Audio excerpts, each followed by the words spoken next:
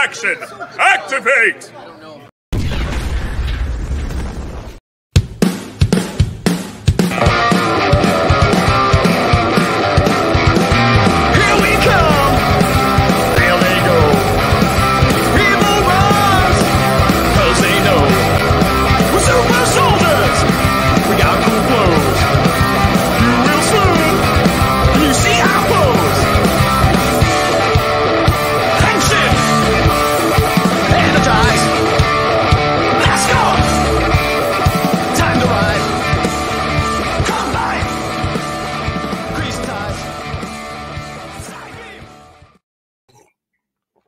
Hi, I'm Gazbot, and I'm here to give an introduction that will no doubt be referred to as off or different or funny, and that's fine because I was eating a cookie and sipping coffee. Last week, however, I made a point of doing the most straightforward intro I could do, and I still got that comment.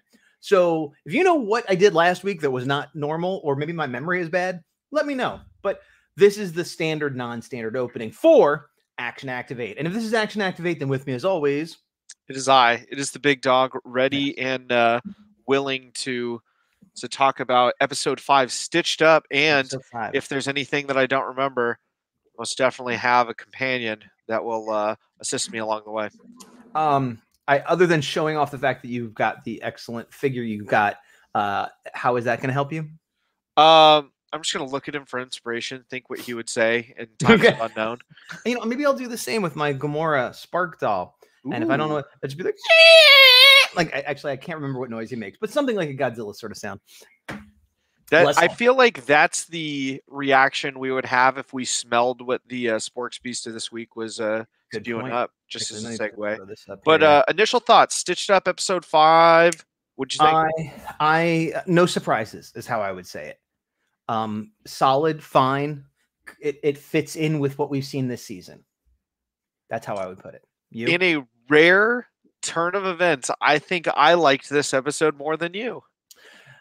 Maybe, but I'm more forgiving in general. So what I'm saying could end up having the same basic rating at the end. Because I don't think it was a bad episode. I just wasn't like, well, I guess let's get into it. Yeah, let's do it. So stitched up, right away, we are picking up exactly where we left off, which we rarely do. Right. All the other generals are trying to see what's going on. Now we see Void Knight and his love. I forget I'm her drinking name. The exact same time as her. Oh, nice. I forget her name, but his name's Tarek. I thought it was Derek. No, it definitely is a T. Okay. Oh, you know what? Let me put on closed captions. That will help us. Yeah, because I read it is the only reason I know. Okay. So we'll see what her name is too. I thought her name sounded like very alien, and his did not. Yeah. So that's why I thought. I've only met one Tarek in my life, but I can't confirm it is a name that is a humanoids have. Well, whatever. Her name will come up, but I guess also the assumption is that she's an alien or something, and this is her normal appearance. But he does see something like, "Oh, you're getting better and stronger." So it could go back to that thing we said, where maybe next episode her hair and her eyes change color or something like that. Also, it was very kind of good foreshadowing in the beginning. He's like, "Hey, I'm glad you're back. We're gonna leave Earth soon." Yes, and then we kind of like one but thing. She does say we're still on Earth. So it's not like, oh, how are we on Earth or what's Earth? Like clearly whatever happened on Earth. And then go into that again later. The thing I appreciated in this episode, and this one, I feel like normally when we talk about the show, we have A plot and B plot. But for me, I kind of have a kind of different scale with Dino Fury after what we heard from the showrunner of filler and non-filler. And this is clearly a non-filler episode where they got to do what they wanted to do, as opposed to Ion likes ice cream, and we're making an episode about it. And the other thing is, as we're going into the civilian plot with Izzy and her girlfriend and her mom and all that, this was all fine. This was all this is B plot. This could be considered filler. I mean, it's character development, but it's not important to the overall thing. Yeah. But it's like more interesting because it is character development than Ion liking ice cream, and it's not as goofy and ridiculous. And it's sort of like it's very a little bit surface level. It felt like a Disney show. You know what I mean? Yeah. Like, oh, my mom doesn't understand me. Oh, but in the end it worked out. And like, that's fine. That's kind of like what it should be you know, and it all worked fine. And you know, of course, for representation, this is the furthest Power Rangers has ever gone with this kind of stuff, which is great. But I'm not looking at it from that point of view. I'm just looking at it from like, it was interesting enough as a B plot, and the mix up. We're getting way ahead of ourselves, but the mix up with the dress and the tuxedo and stuff. Was resolved fairly quickly. Instead of doing that thing where they're like, oh, it took them, you know, the whole episode to realize it was a mistake. They realized right away. And then they were trying to fix the mistake, which I always think is a better way to go. Yeah. I also like, this is the first time we've seen her mom, right? Yes. We've seen the dad. To my knowledge, unless I'm forgetting, we've seen the dad. Yeah, same. Mom was cool. I liked the mom. I think she fits in really well. I think she is my favorite parent or family member we've seen so far, second only to Pop Pop.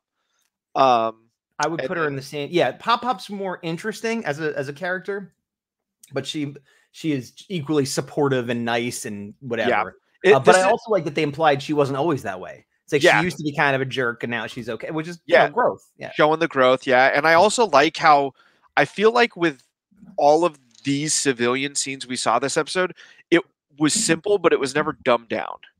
Yeah, I agree. Yeah, I didn't feel insulted watching it. But it felt like it was for a younger audience, but in a like that's why I said like I'm just making it this could be a scene from a generic Disney show. Like I can't even what's the name of the one where they're all the children of like the famous Descendants, something like that. Not that I've watched a lot of that show or any of the or like the superhero shows, like sort of any of those shows where there are younger characters going through the stuff they go through. It worked. Is her girlfriend's name here, who I can't remember? Fern. She's wearing purple. Is she always wearing purple?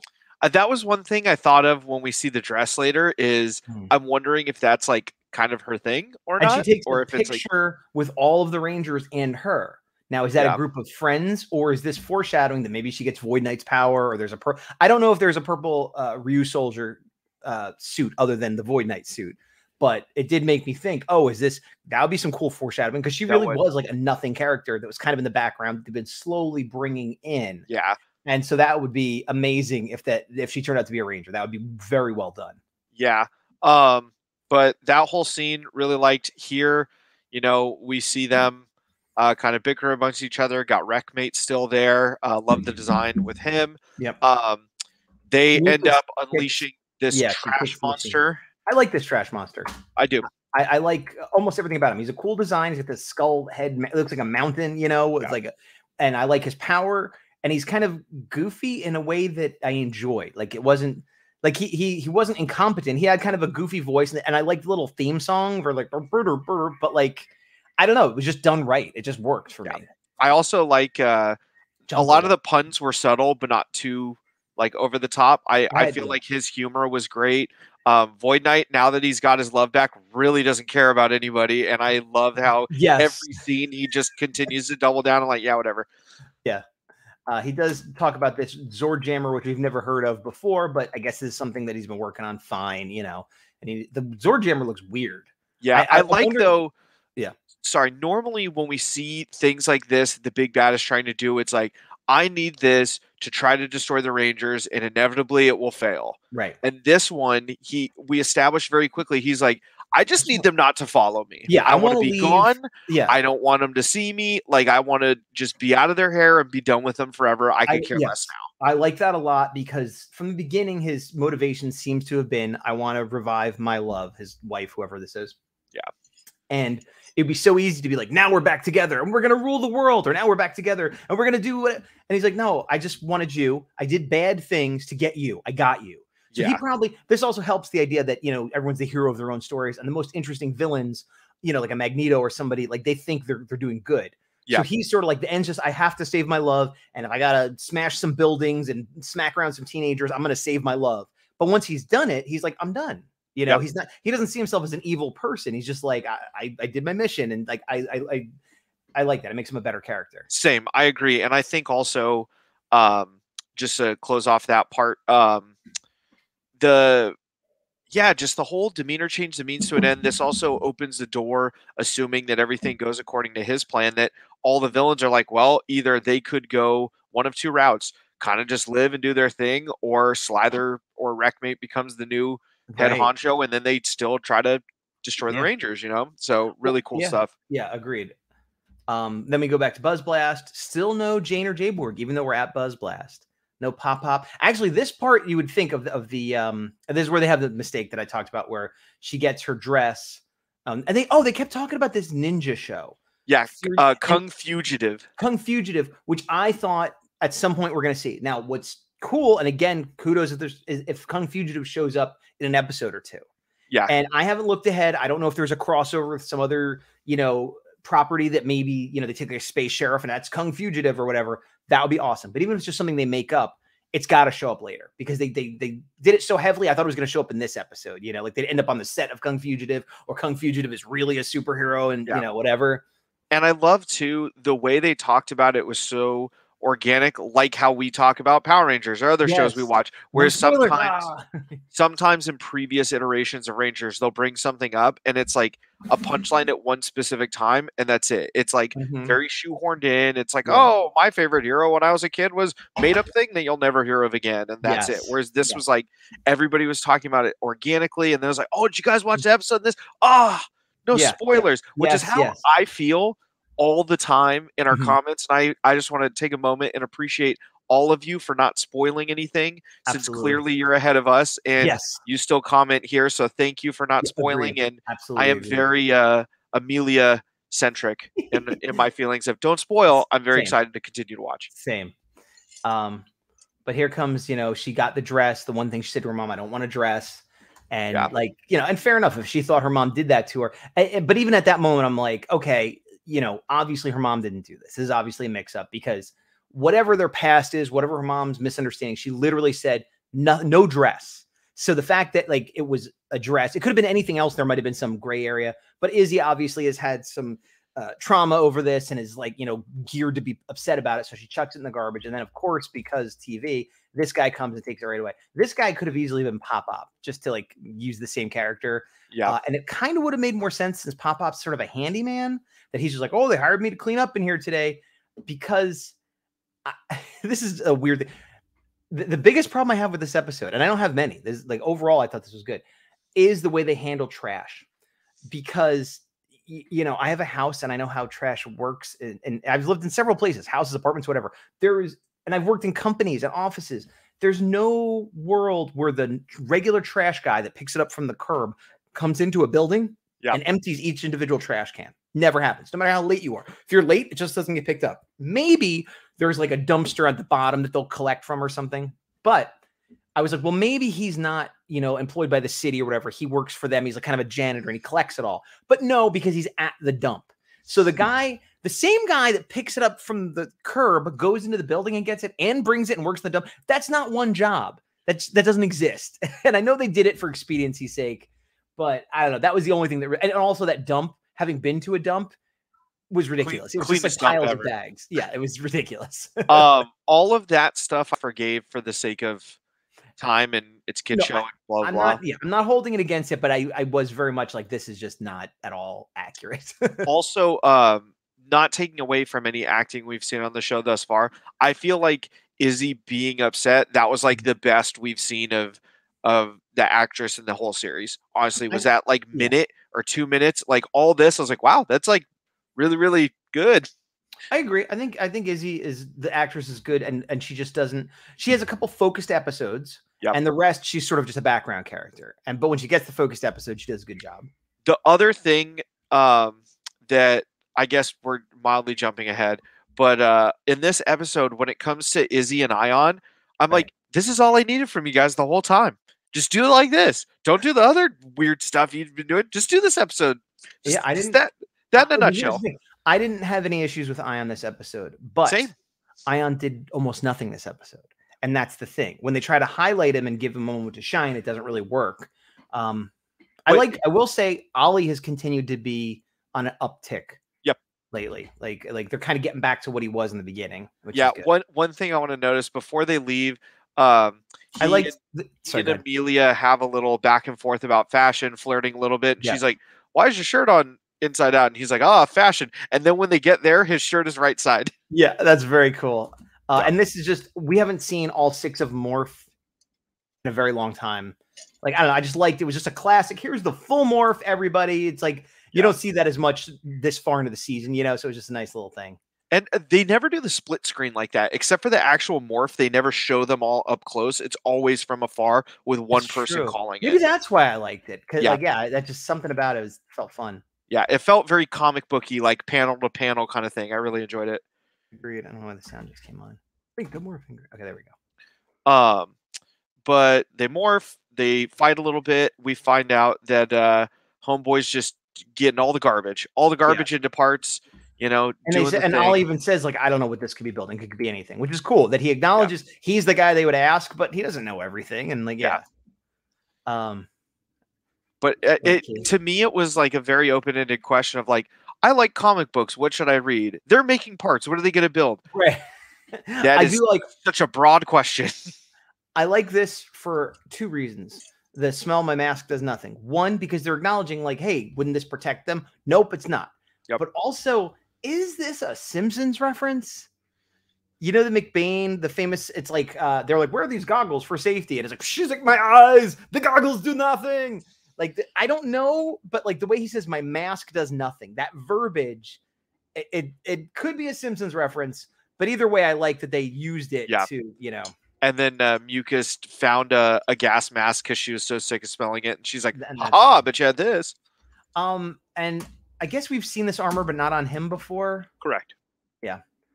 It is weird that they're not releasing a set of all the Rangers with some armor they can go on. Or even to be more toyetic, it's weird that they don't have like a Ranger with like several different armor sets that you could switch around. Like, you know, you get the Red Ranger with 5 sets that like, I don't know. Ranger toys.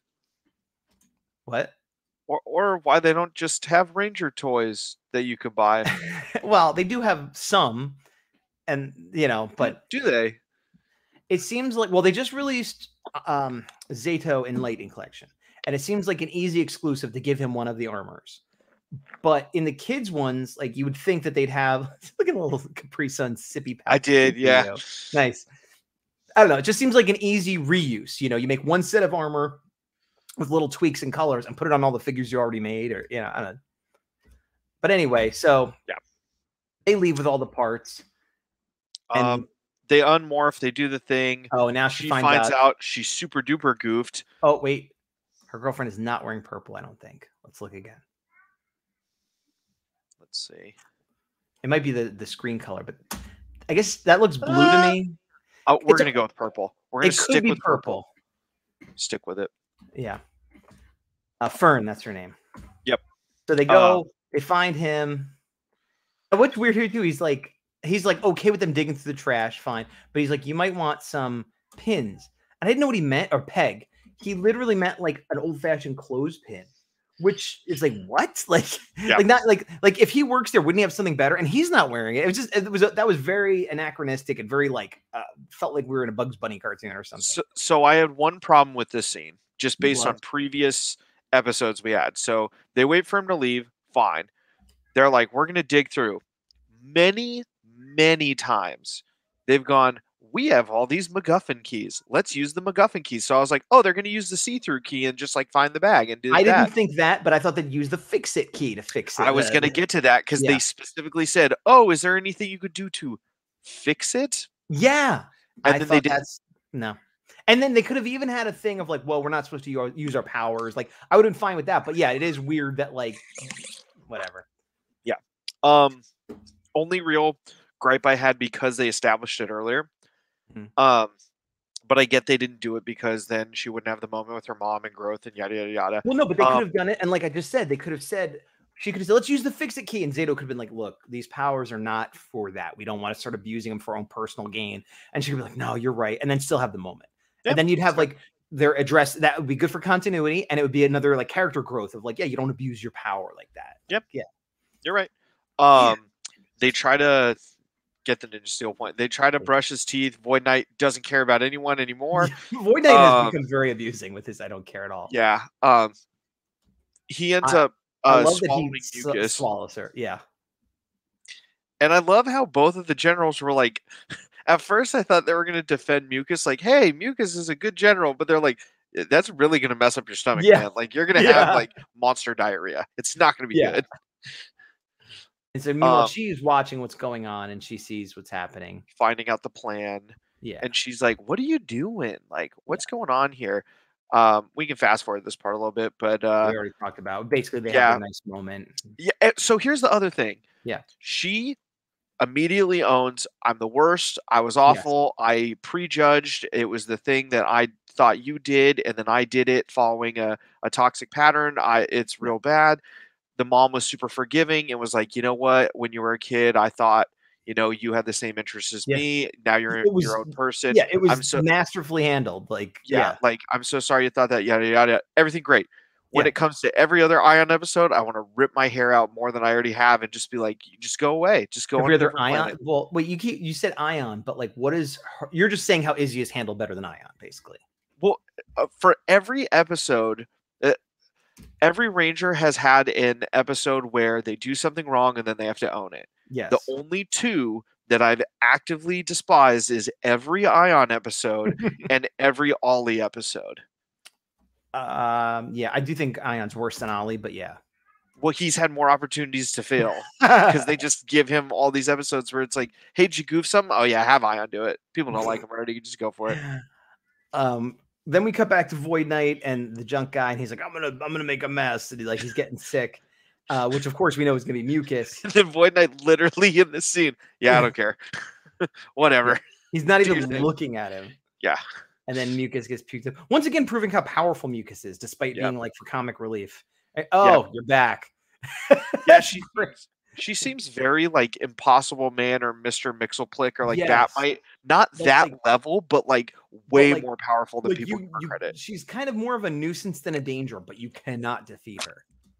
Yeah. And then she gets sprayed with the toothbrush and everything. And then he's like, oh, the receiver's ready. Go start fight. Yeah, he just does not care. It's great. I agree. Yeah. Good do your thing. So then they set the sensors to find Junko's gas, but now it shows up in two places because he puked up mucus, which gives them an excuse to split up. So the team split up and they find Void Knight. And my thought was like the three of them are going to take on Void Knight. But no, he basically wrecks them, which is exactly how it should be because they established he could fight 6 of them. Yeah, he mostly wrecks them, I would say. Well, this, I think, was the most fair fight where the Rangers actually thought about it. And like, instead of just getting straight up wrecked, they like, they put up a fight. They had some strategy. But he's clearly more powerful than any one individual Ranger and is a match for 3 of them. Javi uses the power up later, which makes him a bit stronger. But one thing I want to notice from both the Monster and Void Knight, they both keep like seeping this purple energy that I think is going to play off later. It seems very specific. I don't think they're connected to each other. I see what you're saying. I think Void Knight's purple energy, it's more just like whatever his stolen power, his evil, like whatever he's tapped into, that's like his, power. I think the monster, it's just his like little pukey energy, like for Monster of the Week. Well, I think my headcanon fan theory is I think it has to do with Sporix. So I think Void Knight may be juicing on Sporix now that the machine brought his love back. So and maybe that wasn't, and now he is, and that's why he's more in the field fighting, or more powerful. Maybe it's not a bad theory. Yeah, so we'll see. But right here, I got a hunch. It's time for brunch. Love it. Yeah, I have no problem with any of all of the comedy was either good or indifferent in my mind. Yeah, I like they went back to like a classic Megazord with the original. One thing in this formation, well, we haven't seen this formation in a while. I don't think we've ever seen them use keys and Zords. You mean he used the elastic key? Oh, you're right. And it didn't work out, but he did it. Yeah, that's true. But also, then we come back to continuity of Sentai. Like, was this an early episode that they cut this fight into like a later episode? I don't know. But maybe, yeah, but this they've definitely done it to bring in other Zords. Yeah, I don't know. That's a good question. That might be the first time they've used like a superpower. Yeah, but again, like how it didn't work out because it was a thing of like, hey, you gotta be creative in these fights. Like and Void Knight was right. He's like, oh, this guy, he throws up stuff, but he's pretty strong. They're gonna bring in a Pachysord. I like this shot where we're like in a parking garage or something looking. I always like when they do like stuff like that to make it more epic scale. Yeah, agreed. And a whole building is destroyed. And they call in the Pachysord, so he gets his reading. And as I was saying, Javi at this point powers up and he's like fighting him. I think we're supposed to believe they're equals. I think Void Knight is still more powerful, but Javi's just like doing a good job. Yeah. And I think Void Knight, he's not running away. Yeah, who cares? I got what I came for. He's just like, he's not interested in fighting and winning. He's like, I got the thing, the end. I don't care. Which I think it plays for comedy, but it also makes sense with his character. Yeah. And then we got the boxing ring again. The Pachysword comes in. Does the one thing we didn't sword mention fight. last week? Generally, we've been happy that it's a sword and they finish with a sword move or a chop move instead of a blaster. The only problem with the Pachysword is they use the sword and it's this sort of punch where they shoot the little baby out. Yeah. It's not the worst, but it's not ideal. It's just this is still better than last season. Oh, absolutely. It's the worst version of it in this season, but this season overall is still way better than the Cheetah Beast Blaster. Yeah. So they got the Dino Fury. I like this too, where teleport in and Sporix, and she says something like, "You're getting sloppy," and she's like, "Yeah, I am." Again, good humor, great humor. She looks maniacal. She looks much better though. Like talking about healing, like even from the earlier scene. Yeah. But here you definitely get the vibe that he's like, "I wanted you back. Let's get out of here." And she's like, "No, we got stuff to do. Let's." Now, have you forgotten what the human's taken from us? Which makes me think of the theory that Amelia is their child somehow. That have we talked about that on air or no? We've not. I don't. It's not my theory. Somebody said it in the comments. I think. I don't know where it comes from. If there's anything to it other than just fan theory. But supposedly Amelia's parents disappeared mysteriously at some point. I guess Pop or somebody said this. And so the theory is like, well, we don't know who her parents are. They're old enough to be her parents. Something is taken from them. It's making me think like maybe. And that would be a reason for them to like stay, and maybe Void Knight like reclaims his goodness, but the mother's too far gone or something like that. Like that could be interesting if they do that. So my initial theory when I saw this, when they want to get off planet, he seems like he has a place in mind. Mm-hmm. I'm going to go with he's from KO-35, just to tie in continuity with other humanoids from, other realms or other. He could be from Ravcon, and he just didn't put out his tentacles. No, because I think they would have brought up Ravcon as opposed because the thing about Ravcon is all those Rangers were on Ravcon, got launched to Earth. This is specifically like Earth did something to us, which no, but I'm thinking say he ended up on Earth and they had a child and she's an alien and somebody like they took the baby away and because I was with you on the first one. Tying in Ravcon doesn't make any sense to me. All right.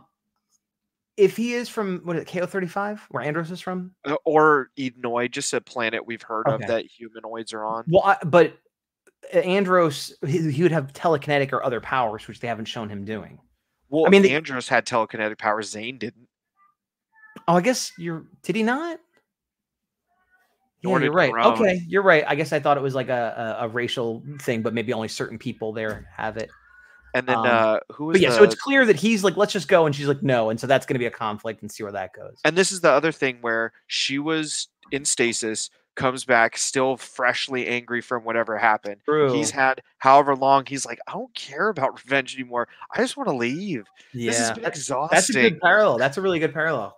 Right, yeah, he's like, I just love you and want to bounce, and she's like, we have to destroy everything, and it's like. Do we have to though? Like I've been fighting to get you back for a while now. I'm really sick over this. Mucus and yeah, like we could destroy them if they don't like give us jet fuel, like whatever, I guess. True. We see the park ranger back, not as a park ranger. Yeah, I know he does look maniacal. That's why I thought he was Void Knight at first. Yeah, gotta prune the grass. But I like him in the scene. I think definitely in the prime is what I'll call it. Prime episodes, he is written well and not just a guy who's grouchy all the time. Yeah, he's just like a normal, awkward father, Yeah. And they come out and another thing, it was like, why are you out here? Oh, Izzy hates pictures, so I'm gonna like sneak some because I don't want to upset her. Right. Another cool thing. Yes, but then she's like, no, it's okay because she's wearing her suit and she's got happy with her girlfriend and feeling kind of okay. So yeah, agreed. Yeah, so growth on all parts here. Really good stuff. It is a little weird. Okay, Javi comes in and he's got the limo, which is cool.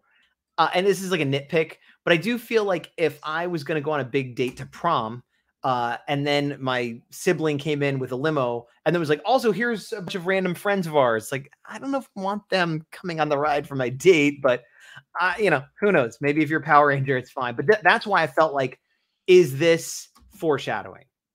Yeah, You know what I mean? I think that's reasonable. I also think, again, to what you were saying in previous episodes of Ion is the established goofball. This episode makes him the established goofball. Other episodes have him. No, I think they seem like established him, whether it was last episode or the episode before where I said that, and this continues it. Because now they're all like, let's hug. And he's like, I'm eating. Like, it's just, and earlier they're like, oh, you eat garbage more than Ion, actually. Yeah. So you said we were feeling different about this, but I think we're feeling similar, actually. What's your grade? I'm gonna let you go. So my grade, the second the episode ended, I had one in mind. This technically got slightly lower as we nitpicked, but I'm gonna stick with it for the sake of argument. Mine hasn't changed. I'll let you go first because I feel like I go first all the time. A-. Wow. Yeah. I was going B or B-. I've been forced. Wow. Yeah. I really liked it. I guess the thing is, I've liked all the episodes this season generally. You've had a much more strong opinions either way. And so I'm like, it wasn't way better than the other episodes, in my opinion. To you, it was. It did forward the plot a bit. It did, you know, the comedy wasn't terrible. And like, it was fine. Like, and that's the thing, a B or a B, I'll give it a B. I'll say it's a B. A B is not a bad grade. That's above average. You know, like I was happy to get B's in school, you know, yeah, an A is great, but C is fine. That's average. That's passing. That's, you know, anything above C I consider good. But I don't think it was A. So the reason I gave it A- is usually for me, my scale are the highs high and do the lows drag it down? And this didn't really have any lows. It didn't have any lows, but I don't think the highs were high enough. I think the highs for me in this episode were subtle, which is why I, you know, appreciated them more and felt like there were so many subtle highs that's why I put it higher. Keep talking about that. I'll be right back. All right, sounds good. So for me, like the highs for me, kind of going semi-chronologically, I liked how we established the relationship with Void Knight and his love, and kind of they threw us into it as opposed to telling us, oh, remember back when you exploded and then you were in stasis and then I spent however many years. Like they didn't explain it to us like that. We got to just hear their conversation. There's stuff we don't know because it hasn't been established to us, but like clearly, you know, there's some stuff that they're progressing their conversations through. I like the civilian stuff with Izzy's mom and dad throughout the episode. I thought the conflict resolution stuff there and the lesson learning was great. Felt very organic. Didn't really feel forced. When we went to Buzz Blast, it wasn't just, you know, waiting for a bad joke. You could argue the worst jokes from the episode were from the garbage man, but he, you know, none of that bothered me. Cool monster, cool powers, cool reason for kind of the bad guys planned this episode. So all that was good. Got to see some firsts. We got to see, as far as I know, the MacGuffin keys used in the Megazord. Thought that was very cool. Got to see battle armor outside of gold and red a little more prevalently. I think Amelia first introduced the fire armor and somebody else may have had it, but we don't see it as often. And yeah, just everything felt really solid. Nothing egregious. So definitely nothing egregious. And I guess that's the thing. Like, you keep coming back to like, this was a solid, good episode. And I agree. But I felt like that about several episodes this season, and you haven't. Yeah, there are a bunch of episodes that were good, but then for me, the reason I didn't have them as high as this is it was like, for example, I can't use the Lord Zed episode, but there's another episode that I can't think of where it was that wasn't this season anyway. Well, I meant Dino Fury. I didn't mean season 2 of Dino Fury. Gotcha. Where it was like, oh, like they did this stuff and it was really cool. And then we had the worst Jane and Jayborg part, and then Pop came in and it didn't make sense and it was shoehorned. So like for you, you're like the highs outweighed the lows. And for me, I'm like, they average out. Whereas this, nothing drug down everything I liked, which is why I thought it was higher. And also I gave it the extra bump from B+ to A- because especially with all of the like lesson learning and stuff that Power Rangers is known for, everything, like I said, didn't feel dumbed down. Like this is something I enjoyed, a child enjoyed. There's nothing like weird or wrong about it. Like it wasn't catered. It was just very accessible, which I mean, I agree. We don't disagree about the facts or even our opinions. I think it just for whatever reason, I'm landing on B and you're landing on A-. Like, you know, so be it, you know? Also, I think it's interesting. I'm wearing a bandana, which I think I've never worn on camera here. I went for a hike this morning And so I was wearing this and it stayed on and whatever. And you're not wearing a hat, which maybe you've done once before. Yeah, so a handful of times. We're both definitely in like alternate modes today. Yeah, I think it's because it's earlier too for us. We're recording That's a little true. bit earlier than normal. During the day, you can see the light, like the reflection behind me. That usually it's at night. So yeah. But I think we can wrap it there. Yeah, I think it's solid. I'm looking. I'm looking forward to next week's episode. Well, next week, the next episode more than I have been previously. So whatever we say about this individual episode, Dino Fury season 2 is overall way better than season 1, in my opinion. I think so far 5 for 5 episodes is better. Yeah. And again, I hope that we get more prime episodes like this and less filler. Yes. Agreed. All right. Until then, I've been Gazbot. Still Big Dog. Yeah. And to the power. Do we do this? I always thought it was like this. Or is it like this? I always go like this because the ring. I think we used to do this, and now it's sort of evolved into that. Or maybe I did it like, see you later. We'll do it 5 more years, and it'll be like, and to the power. Like a full-on Sentai thing. But end credits.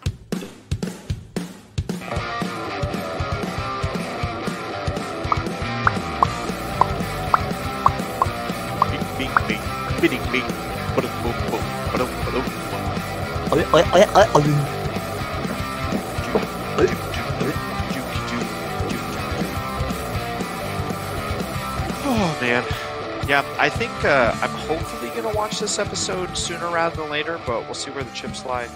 I always like to watch it as close to us reviewing as possible. But then sometimes I cut it too close and watch it like a minute before. Yeah, I don't know what that's like. I'm very happy with the way I did it this week because I watched it yesterday, and I think that's the sweet spot. Yeah. Unrelated to any of that, from Target Holothon, I got my comic book Fugitoid.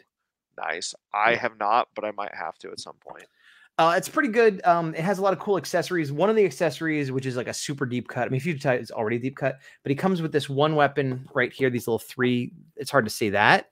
There was a Donatello. We're going back to like the 80s or early 90s, like when maybe before the cartoon came out or when it just came out. There was a series of one-shots of each turtle, and the Donatello one had a character. I think his name was Kirby, or if it wasn't, it's Jack Kirby. And so they meet this guy in the basement, and he's drawn all these crazy things that look like Jack Kirby would draw. And he has this little crystal that he ties to a pencil, and anything he draws comes to life. And so Donatello goes into this dimension full of Jack Kirby stuff, and he's got to fight the evil ones. And Jack Kirby goes, well, here, and he makes him this crazy blaster that he uses in the comic. That's what that blaster is. It comes with Fugitoid, but that is for Donatello. And I'm like, that was one of my favorite turtle comics as a kid. So that's awesome. I can't wait. Are you gonna glove him up? Oh, absolutely. Absolutely. I'm gonna glove him up. Yeah. Yeah. Nice. Well, that has nothing to do with Power Rangers, but too bad. Hey, adjacent. I'm gonna end broadcast. See you later.